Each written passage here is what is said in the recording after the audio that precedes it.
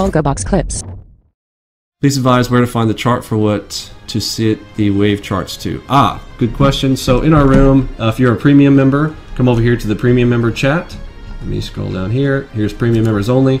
Each night on Sunday evening or on Monday morning, we will post this in premium. We also do post it in public, but there's a lot of public chat, so it will get lost in there, but you can search for a couple of terms. I always type optimize.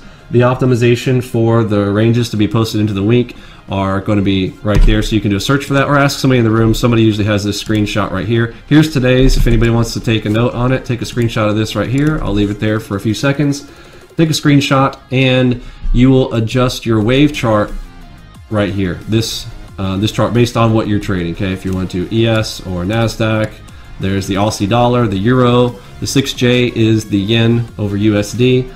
YM is the Dow, etc. So here are your periods for your wave chart. Now, why do you need to adjust this each week? This is optimization. This is an optimization process that we talk about. You can go on any one of my videos, go to Vinny E Mini, type in on YouTube and say Vinny E Mini optimization, and you'll see some advanced level videos there as to how I come up with this. I run this each Sunday night or early Monday morning and present it to the crew. This is how we basically fine tune the markets for current market conditions, because the market conditions change all the time.